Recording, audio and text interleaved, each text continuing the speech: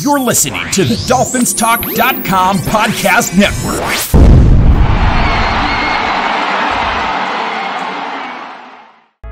What's going on, ladies and gentlemen? It's another episode of That's Another Miami Dolphins First Down Podcast with Steven Daniels and first down guest Josh Moser. And we are live on That's Another Miami Dolphins First Down Podcast. Steven Daniels, myself, Josh Moser, that guy right over there, that handsome fella who's on a day off, a rare day off. What's up, Josh? Man, it feels good. It's a beautiful thing to not be in a suit and tie, get to put a hat on, you know, just lounging. This is great. This is what the offseason is supposed to be, right? I like it, dude. I'm about it. I love that's why in my office I have a couch here to just relax. I get it. I understand it. I love the Dolphins gear back there. I'm seeing it. It's recognized. The effort is noted. You see this right here? I got this on my trip to Mexico. This is like a little mini surfboard with the Dolphins logo on it. It's pretty dope looking. I'll take a picture of it on IG and tag you in it, but it's dope as hell. I love it. Hey, I love Mexico. I love to surf. I like the Dolphins. I mean, that's a trifecta. It's everything you could get right there. I get it. I understand it. All right, man. Look, there's a lot to dive into. If you're watching us live on YouTube, hit the like button, okay? It doesn't cost anything. It's free. If you're not already subscribed to the channel, subscribe. There's a lot of great content about the Miami Dolphins, including this one, each and every Tuesday night at 7:30 p.m. Eastern Standard Time. Josh, let's dive right into it. A lot of things went on this week or this past week. It's still going on at the owners' meetings. And, you know, our very own Mike McDaniel had an opportunity to talk about a couple of things, including Bill Belichick not being in the AFC East anymore. So let's just take a quick listen to what he said, and we'll dive right into it. Well, yeah, it's bizarre. It's bizarre for me. I think I was in high school the last time he wasn't a coach in the AFC East. So from a competitive standpoint, you want to go against the best. I have no doubt that, you know, the New England Patriots are retooling in their own fashion to be their best selves. But in terms of an individual to go against, there's not anybody more difficult from a defensive standpoint to try to forecast what they're going to do in that next game, and there's not anybody better at facilitating technique and fundamentals across the board. So to say that I'm, you know, somber and have been mourning the loss of Bill Belichick in the AFC East would be a flat-out lie, and I wouldn't lie to you. What are your thoughts about McDaniel discussing Bill Belichick for the first time in over 20 plus years not being in the AFC East? I mean, I love the sarcasm at the end. I mean, you're talking about arguably the greatest coach. I know that there's a debate. Look, he had Tom Brady. That's why he won all the championships. Remember, he was a defensive-minded coach. I think if you talk to Wes Welker, Danny Amendola, you know, those guys, Randy Moss, they may have a different opinion on him. But what's kind of funny, Steven, is granted Tom Brady wasn't there. It was Mac Jones, but Mike McDaniel never lost to Bill Belichick.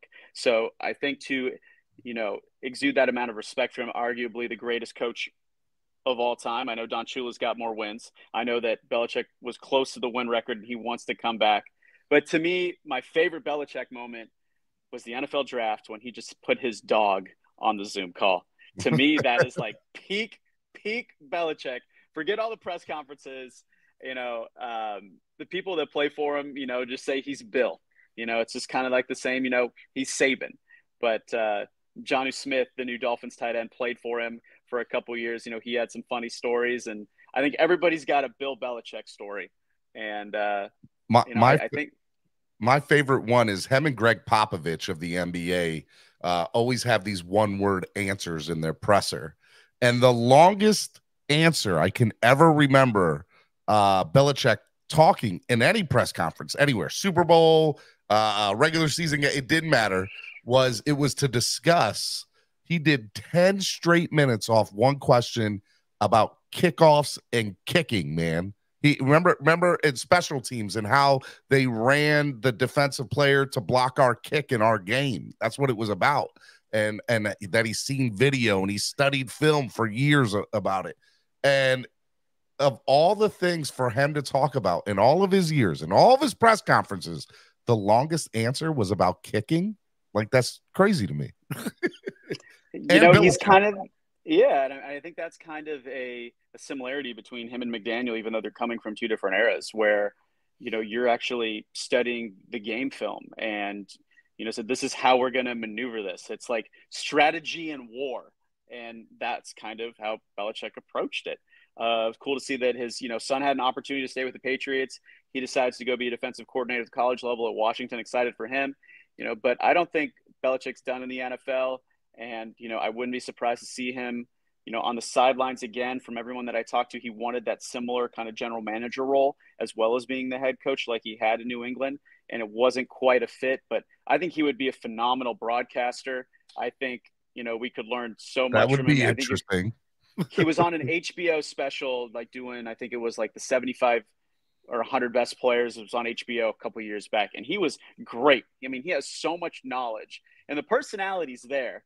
And I'm curious now that he's, out of the game and he doesn't have anything to quote unquote give away or, feel like he would hurt his team. Now I feel like he could open up a little bit, just like we see all these former retired players, they open up and they tell all of these stories. And I would love Bill to come out of his proverbial shell to the fan base and let everybody in on the football genius that he is. He can't be any worse than he can't be any worse than Tony Kornheiser or Dennis Miller or that guy named Tony Romo, who we just all love listening to when he broadcasts games and his love for Josh Allen. Jim!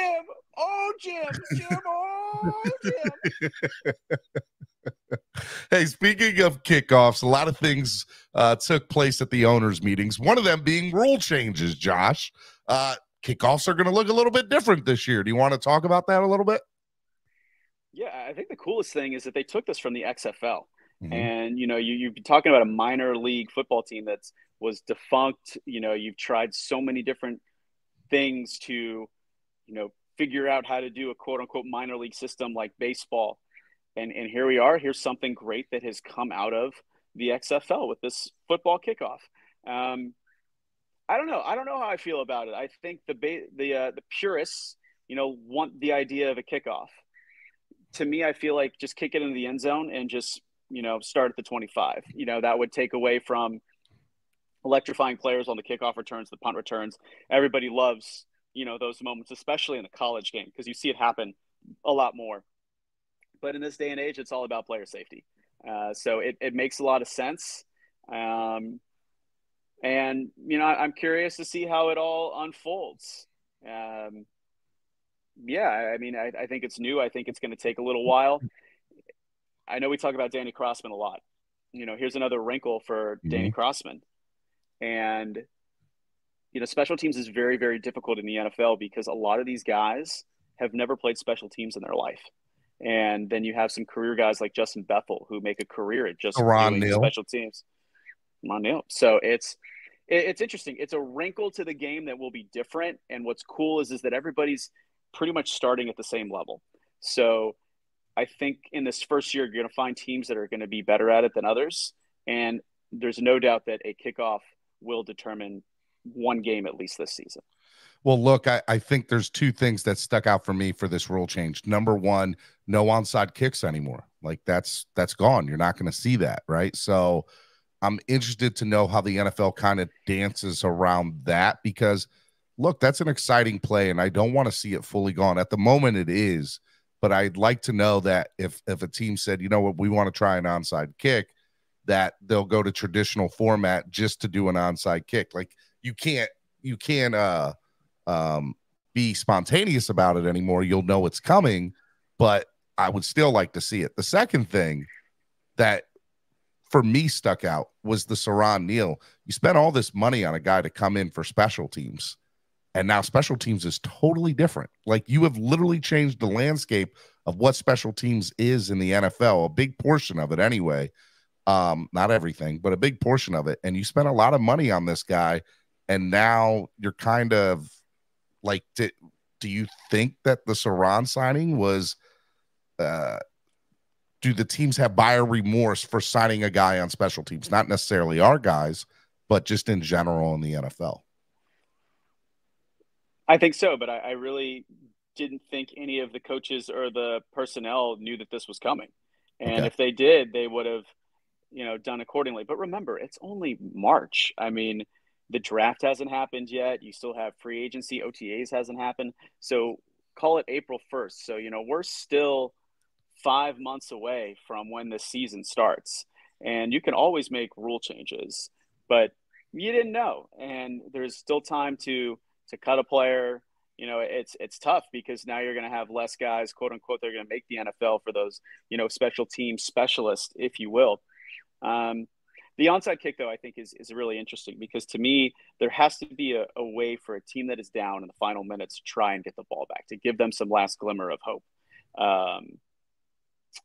I don't know what the answer is, but to me as a fan and as someone that has watched the game and studied the game, I love that aspect because when it happens, it's incredible.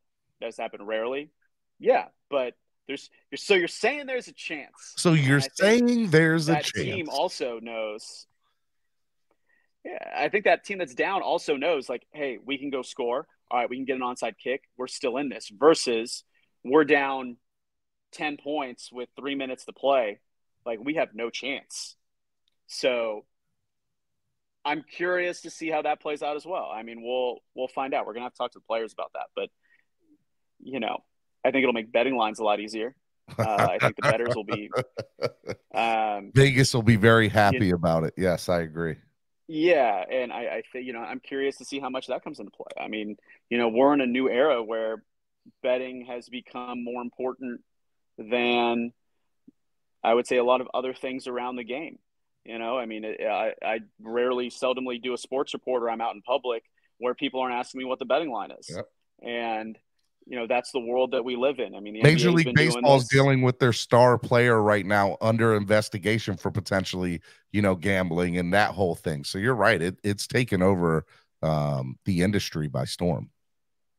But, bro, do you not know who Pete Rose is? I know you're younger, but come on, got to have the people I around do. you. I do. And what look, what are you doing?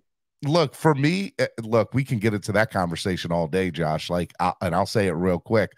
I think the man should be in the Hall of Fame as a player, not as a manager. 100%. Just my opinion. And especially now with gambling being legalized or, accepted in today's culture, excuse me, I think he should be put back into him and Shoeless Joe Jackson. Personally, I know about Shoeless Joe too. Shoeless Joe had the best batting average of the World Series in 1918, 1919, and still, was banned for life. So what are you going to say to that? All right, enough about that. This is a Dolphins You call show. up Kevin Costner. You tell him to make a Field of Dreams 2, and you figure it out. You figure it out. If you build it, they will come. All right, let's dive into more of the owners' meetings. You talked about player safety a minute ago. The NFL making a big rule change, and it was very boisterous on Twitter with a lot of players talking about the hip drop tackle. Tell me a little bit about that and the reaction that you've seen from fans and players and coaches. This one's tough. It's just, I see this one from both sides. For the offensive player's perspective, it is very high injury rate, and they're trying to keep these receivers, a la fantasy football, that's who everybody wants to watch, keep them healthy. Like anything, it's who scores more points. They want to see the track meets. It's more fun for the fans. But the notion of football is defense. And, there was all of this with the safeties, with, hitting over the middle and headhunting. And I get it. You're trying to make the game safer. But at some point, are you going to have enough defensive players growing up and wanting to get into football? Or are they just going to be all offensive players? And, we're starting to see that in the college level where you're realizing that, oh, man, the wide receivers make more than the cornerback. Oh, wide receiver makes more than X. And you're getting a lot of guys move to the offensive side of the ball for that reason, to go after the money. but you need good defensive players. And it's tough. I mean, it's just really, really tough. I think it was it DK Metcalf that ran down James Conner? Like, he busted off a long run. Yep. And then, I mean, it's going to be a first down and a 15-yard penalty. Like, you're just trying to get the guy down. Like, you're not trying to do anything malicious. He was not trying to be malicious in his tackle. He was just literally trying to keep him from scoring, you know?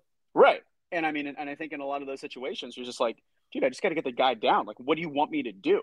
I mean, you look at some of these with the rough and the passer penalties too. It's just like, I barely touched the guy. I took a dive, you know? I feel bad for pass rushers because you don't know what a true penalty is. I mean, they say it, and it's gotten a little bit more clear in the last couple of years, but there are still times where you and I, a Monday morning quarterback, are like, there's no way in hell that was roughing the passer penalty. No way.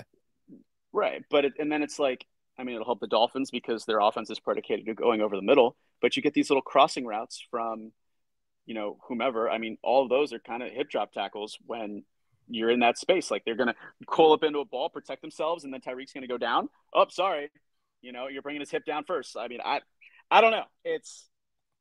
I think it's going to take some time. I get it, player safety, but at some point, like, I mean, you go back mid-90s, 2000s, you never wanted to go over the middle of the field because you were going to get killed. Lit up. Ray Lewis was going to kill you. There would be chalk outline on the field. So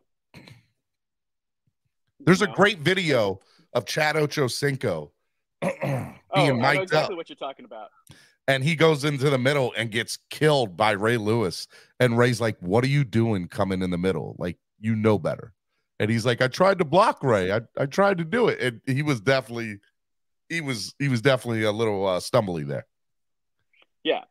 But I mean, that's Chad.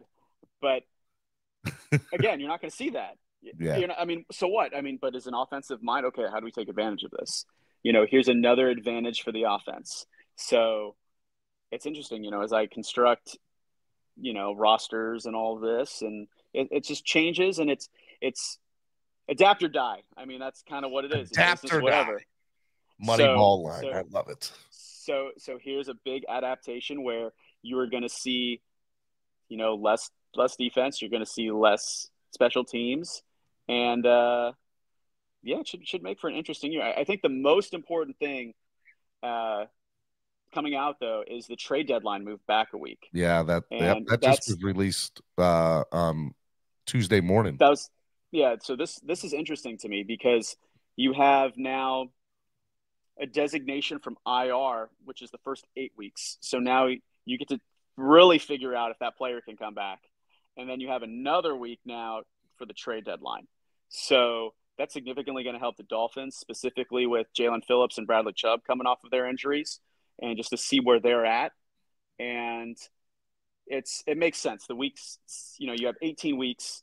9 is the midpoint. So do you think we'll see an increase at the trade deadline of trades in the NFL? Because you and I both are big NBA fans, and obviously we watch and cover baseball, but NFL doesn't have a trade deadline like those two leagues. Are we going to see that now with the trade deadline being pushed back? They do.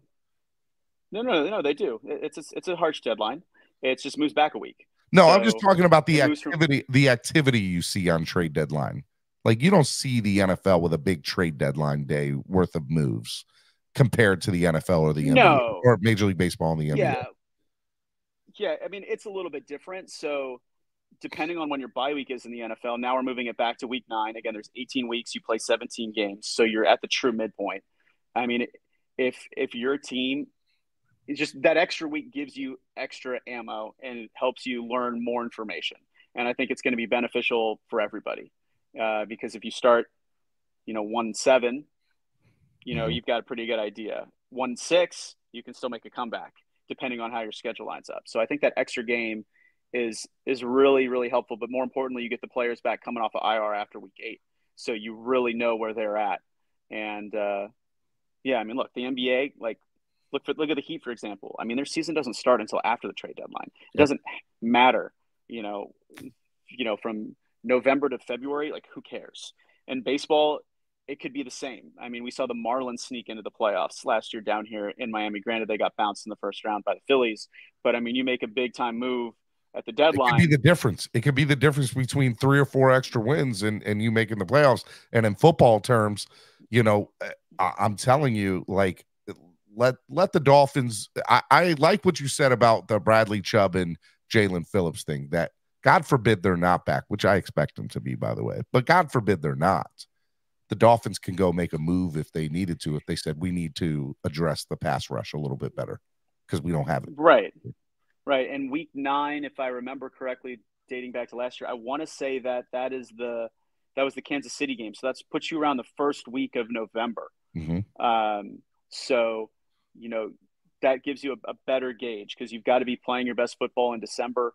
And so I like that move. I mean, I would almost prefer that it would be back another week just to make it more fun. But you would, because the longer you push it back, the more teams know if they're in or out, which gives them opportunity to buy or sell players. Correct. And especially with players on expiring contracts that are set to be a free agent, you know, kind of like how Bradley Chubb came over to the Dolphins. You know, so yeah, it'll make things more interesting for that final month of the season, but it makes sense. Like, there's 18 weeks, it's 9, it's the midway point. I think that's fair. I really like that decision right there. Josh, 2 other things about the NFL's owner meetings, and I don't know if you have the answers to this. Number 1, has there been any talk that you're aware of about a potential second bye week because the NFL has expanded? Do you know anything about that? It's been proposed. Basically, what that would do is with that, it would be 18 game. It would be an 18-game season instead of a 17. Yeah. So how that would work is you would take a week from the preseason, so there would be 2 preseason games instead of 3, and then for a total of 20 games, and then there would be 2 bye weeks for each team. Is the proposed measure. And so would the season start in mid-August now, or would you push back the Super Bowl? No. The Super Bowl is going to stay in February. So I believe it would be Labor Day weekend is when the season would start. So it would start the very first week of September. So you get September 1st, 2nd, and 3rd games instead of September 7th, 8th, and 9th, or 10. Correct. Or you could push it back a week, and then the Super Bowl, instead of being, you know, the February 5th or February 6th, is now February 12th. I think 4th. last year was on February 12th. Like the 10th this year. It was on 12th because it was right my son's birthday. Valentine's Day. Yeah, and then it'd be so. I mean, they could do it either way, but you know, your big windows in television are November and February. Those are called sweeps months, and that's when the TV companies, they get all of their ratings. And when you do deals with CBS, NBC, all of that. Now, so it would make sense that the Super Bowl is going to be played the 3rd week of February compared to the season starting maybe at the end of August or the beginning of September. Yeah, it would put you another game in a ratings period. Yeah, which makes sense. And I think just too many people are traveling during August Labor Day weekend, and so then it would almost, you know, the problem with that is you need the ramp up, and you need to go through training camp. You need all of that. And there was a long time ago, there was 8 weeks of training camp and then 8 weeks of preseason, then 6 weeks of preseason. What can you really learn about a roster with only 2 weeks of games in the preseason? And does this also give teams the opportunity to have more inter squad camp or training camps during the training camp period?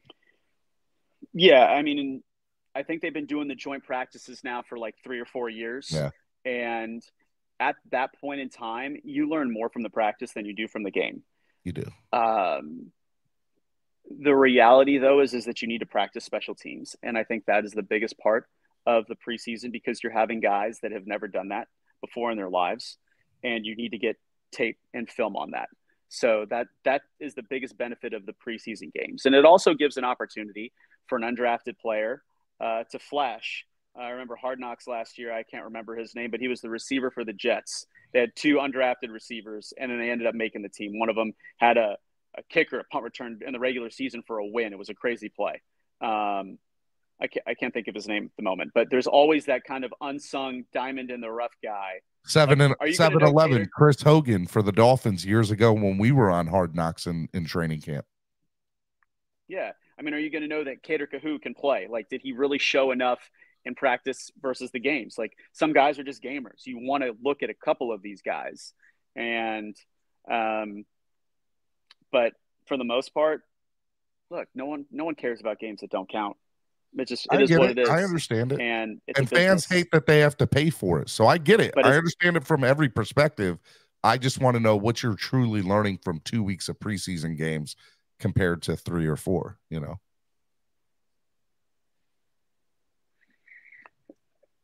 I don't think you need 4. I mean, I think two's a good number, and you've got 2 opportunities, and that should be fine. But the problem is that's a lot of wear and tear on those guys. And then with 2 preseason games, you're going to rest all your starters. So you're really going to play a game with, I don't want to say replacement players, but, you know, bottom of the roster players. Guys that are going to be playing in the UFL later on in the year, you know? Look, I mean, realistically, for the 53-man roster, you're talking about 1 or 2 spots per team. So you're talking in total 60 players. Their roster's already set. Like, they just have, do we bring an extra linebacker here? Do we bring an extra person here? Is this person more versatile, or is there an injury? So now we got to bring this person on. That's all that there is. Very seldomly is there a team going into the preseason where you've got to get like 10 guys out of your 53. It's just not how it works. That's another Miami Dolphins First Down podcast. Myself, Stephen Daniels, first down guests each and every Tuesday, Josh Moser, here on Dolphins Talk. A couple of other things to dive into, by the way. If you're watching us on YouTube, hit the like button. If you want to donate and watch, there's a YouTube Super Thanks button. It's a heart sign with a $sign in the middle. You guys can do that. Help the channel grow, help us create more content, and be able to do more things right here on Dolphins Talk. All right. One of the things in the press conference for Mike McDaniel yesterday that he addressed, Josh, was Odell Beckham Jr., and he kind of alluded that the Dolphins had put out an offer to Odell Beckham. What can you tell us about that, and what do you think about that? Look, Odell wants to get paid. You know, he's arguably a gold jacket player.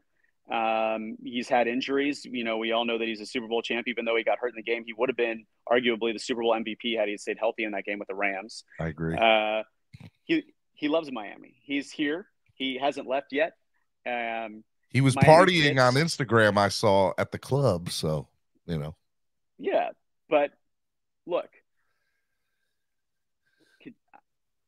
Jalen Waddle is very like soft-spoken, but Jalen Waddle is very funny. And he has his personality. He just kind of keeps it away from the camera. Mm-hmm. But you want to talk about star power from an outside perspective, Tyreek and all his craziness, Odell Beckham Jr. potentially, and everything that he brings. You've got Braxton Berrios is dating the most popular woman, arguably. I think Kim might be out of the picture now. Okay, I'm sorry. Alex I can't keep Earl up with with Braxton. And yeah. I mean, you want to talk about just like a receiver, you know, show. I mean, what they're doing with Devontae Adams, I forget the 4 guys that are doing the receiver show. That's like from Omaha Productions. Like, that would be a reality TV show in itself on just the receiver room. And yeah, I mean, I think Odell fits. I think he works with Mike McDaniel. I think, you know, the city of Miami fits. It's just how much money are you willing to give up? You know, you talk about Braxton took $3 million to come here. He had other offers. Jonnu Smith had higher offers. Jordan Poyer took a $2 million deal. He had higher offers. So a lot of these guys, they want to be in Miami. Odell loves Miami. He's made his money. There's no state tax here. So it's just, does he want to play in Miami or not is going to be the question, because I know for a fact that if he has any other offers, they're not going to be higher. They're going to be higher than what the Dolphins are offering. So he's either going to come play here because he wants to play here, or he's going to go take the money somewhere else because we're not giving him the best deal. Right, and there's three things that play into that. So you obviously have the finances. Two, it's the legitimate chance to win a trophy. Everybody wants to win, and I think the third thing that very few people talk about is the playing surface, and it's natural grass here, and that is highly preferred by the players.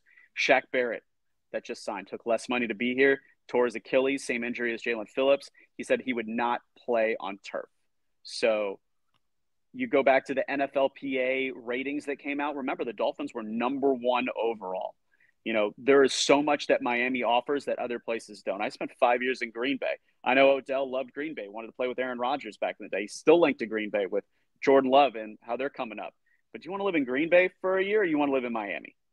I'm going to say Miami, Josh. That sounds like the better time to me. Yeah. And, I mean, for people, you know, during the week, you know, not that these guys don't work, but for the most part, they're at the facility at 6 in the morning, and then they're done by 3 o'clock. So you've got all afternoon, you've got the evening. And so, you know, I think it's like a school schedule for kids. And, you know, granted, you're getting up early and obviously you're a professional athlete. There's a lot that goes to it, but and to have an afternoon off to go walk on the beach, you know, to not have to deal with snow, to have 2 great airports right here. I mean, there's a lot of access for family and other things for players later in their career, like Odell, who's made his money. Mm-hmm. And, you know, it's the opposite for Andrew Van Ginkel. You know, he could have stayed here on a lesser deal, but he took the money, went closer to being home in Minnesota. So that makes sense for him. So, you know, Odell's flashy. He fits right in with Miami. I hope that he comes. The locker room is going to be ridiculous if that happens. And Odell Beckham, Tyreek Hill, and Jalen Waddle on the same football team would be absolutely insane. And as far as the girlfriends or the wives of these players, I mean, look, even Duke Riley is dating Keke Palmer, apparently. So, I mean, look, it's, you know, the Real Housewives of Miami need to be the Real Wives of Miami Dolphins players of Miami. Sounds like a good show to me. I'm just saying. Sounds like a good show. Yeah.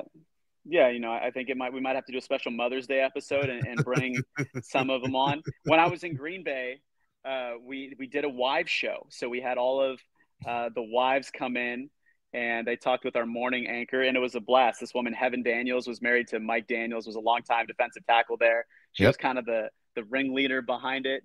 And I love Mike and Heather. They're phenomenal people. He's got a great last name. That's all I know. Fun. He's got a great last name, Daniels. Yeah. I already like him anyway. All right, Mike D, couple more Stephen things. D, makes sense. Couple more things to dive into before we get out of here. If Odell doesn't sign, what is the number 3 wide receiver going to look like for Miami? Do you think that's something they will address in the draft?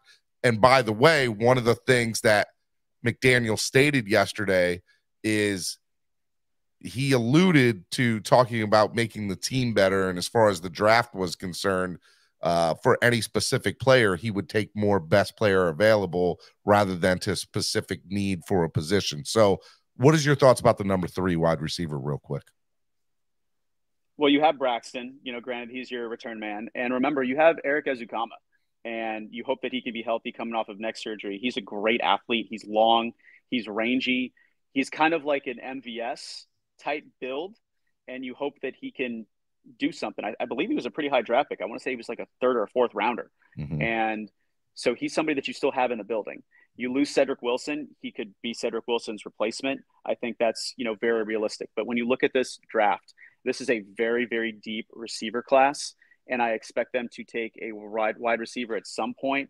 Remember, they will also receive compensatory picks for Christian Wilkins leaving. They will receive picks for Andrew Van Ginkel leaving. So they have some extra firepower to even potentially package some of those extra picks and move up if they really like a player.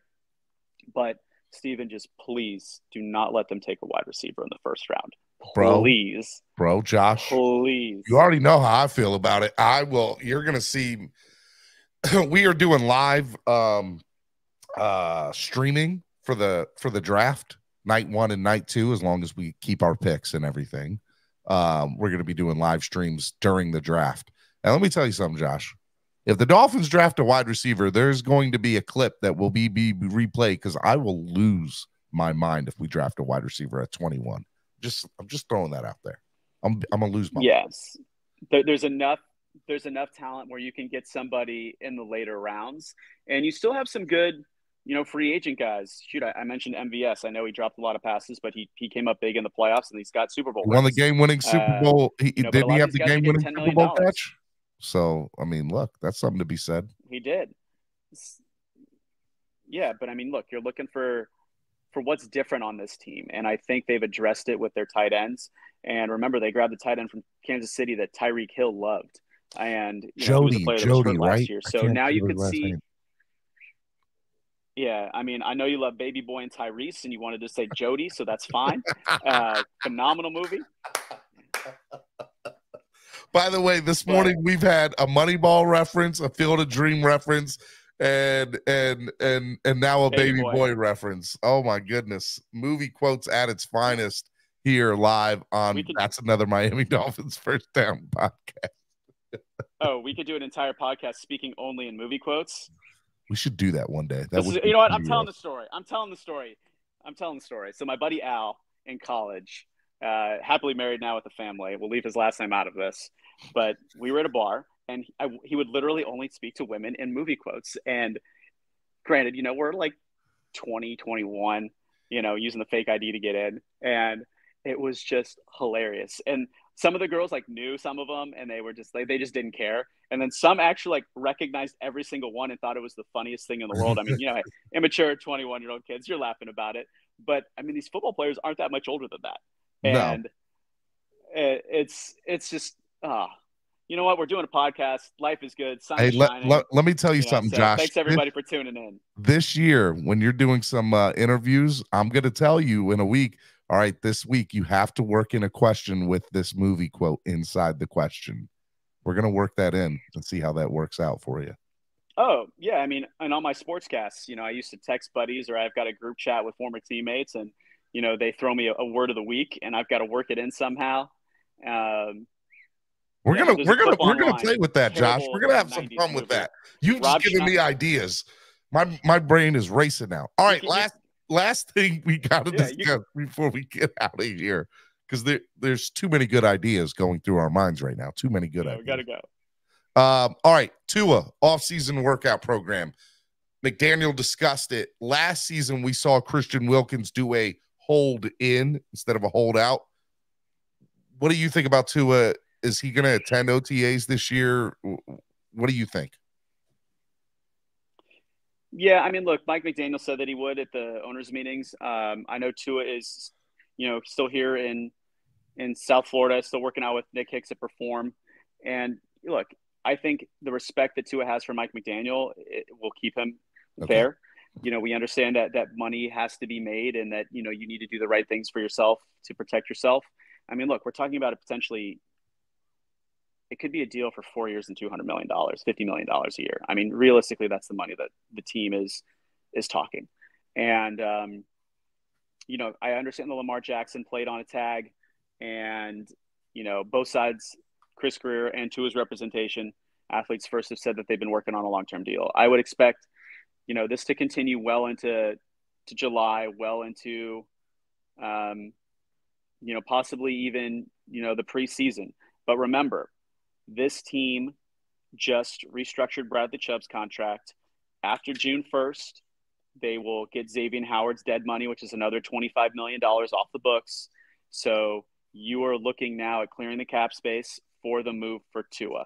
And Mike McDaniel said something else in his press conference at the owners' meetings. It was something to the extent of, look, we're kids. If we were kids, we would love to spend the money. But sometimes we got to be the parents, and we got to be able to pay the water bill to keep everything on.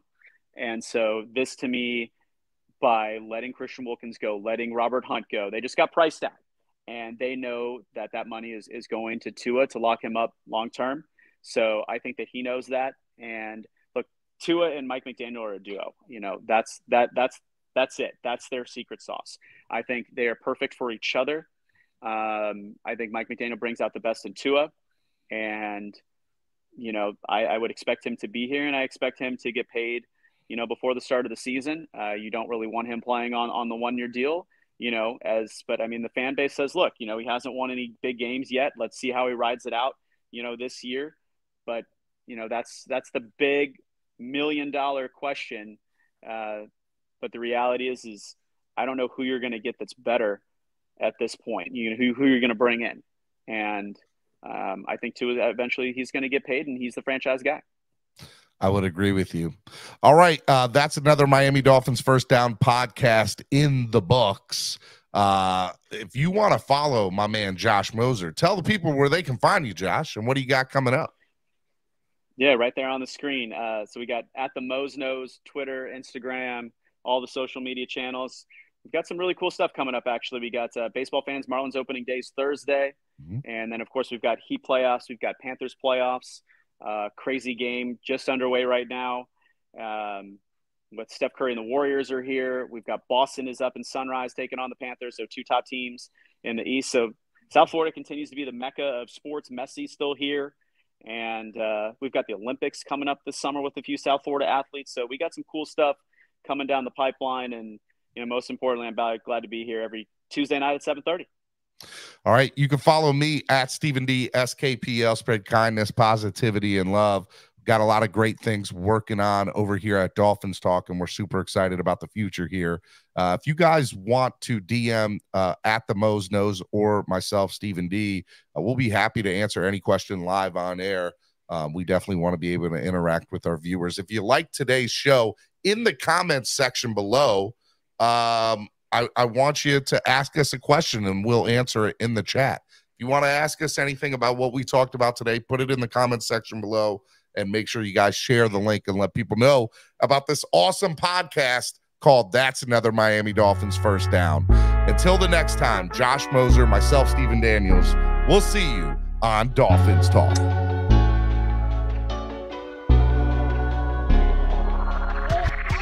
Know the whole city rising. A little early, it's a bit surprising. Business moves, now we enterprising. Switch it up, now we improvising. Go to get in the winter column.